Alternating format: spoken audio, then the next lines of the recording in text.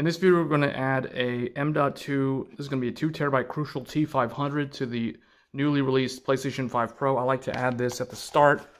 So to do this, if you have the vertical stand installed, you're probably going to want to remove that first so you can lie the PlayStation 5 Pro flat on a table.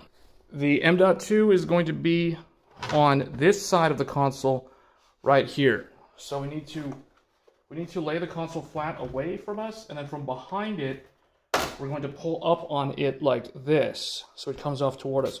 Remember, this is the back of the console, this is the front of the console. So now it's basically, it looks like that.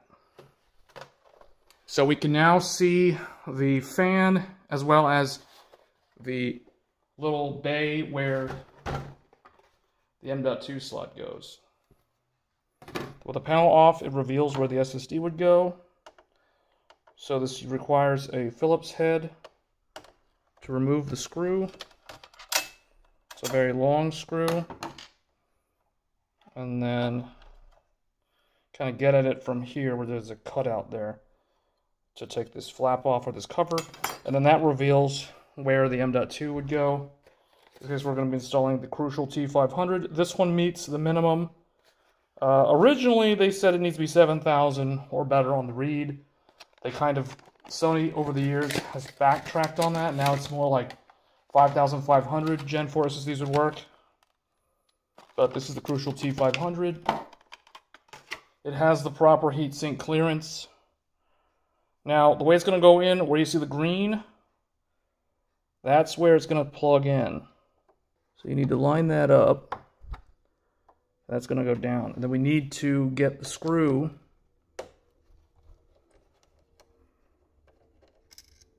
So the screw comes out and there's like a little spacer in here. You can see, is that magnetic? That's not magnetic. So it's probably just aluminum. So you're going to take the spacer and that needs to go under, it needs to go in the hole where the SSD would go, where the screw's going to go. So I'm going to take this out. So it's going to be this one. They give you the numbers. So it can be a 22, 110, 2280, which is the standard size. So it's going to be the one we're going to use. 60, 40, and 30 if they're smaller. So I'm going to put this over 80, like that. And then we're going to put this back in. And let's see where it lines up nice. Then we're just going to put the screw back on.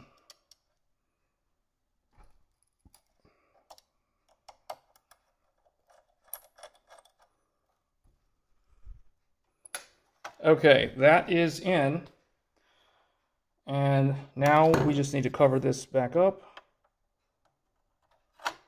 like so, and then put the large screw back on.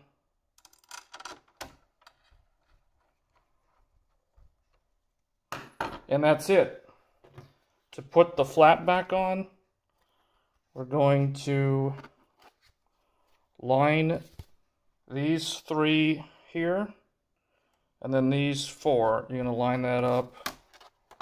You're just going to reverse it back into the way it went originally, and that's it. It kind of clicks into place, and that's it.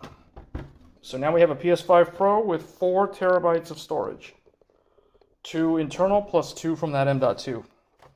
Once you have the PlayStation 5 reconnected to your TV or capture card or monitor, whatever you have. Now, the first thing it's going to do when you power it on, it's going to say to use your M.2 SSD, you need to format it. When you format your SSD, all data on it will be deleted. So just make sure that this doesn't have anything on it that you're going to want to keep, because it is going to wipe it completely. If you were upgrading from a Pro from the original PS5, you actually don't have to buy a new M.2. You can, if you have an M.2 in your old console, you can just remove it from the old console and install it in the new Pro, and it will work. So there is that. So this is really only for people who are just now getting into the ecosystem, or they're getting an M.2 for the first time, and they're adding it to either a PlayStation 5 or a PS5 Pro. So we're going to go ahead and format the M.2 SSD. It's going to go ahead and format it. And there it says the read speed is as follows. So it tells me my read speed is 5,753. That does meet their minimum of, I believe, 5,500. However, this Crucial T500 is rated for 7,400, so I don't really agree with PlayStation's benchmark. I have tested a Micro Center branded inland SSD, and they said that one was like 6,500 or whatever, and that one was also rated for 7,000. So that's pretty much it. The M.2 has been formatted. Now we can go to settings, storage, and installation location to add games. And with that, we're ready to go and start gaming on the PlayStation 5 Pro. Alright, so in the storage settings, after adding that, now we have, it shows here, CT2000 T500 SSD, so this is that SSD. You can see it is 2 terabytes of storage. The console storage is about 1.9 terabytes of storage. So altogether, I have basically 4 terabytes of storage now between both the console and the M.2. So you can also use a USB extended storage if you need more storage. That's typically useful for PlayStation 4 games because those don't require the insane bandwidth that the NVMe and M.2 offer from the new flash controller that the Sony PlayStation offers.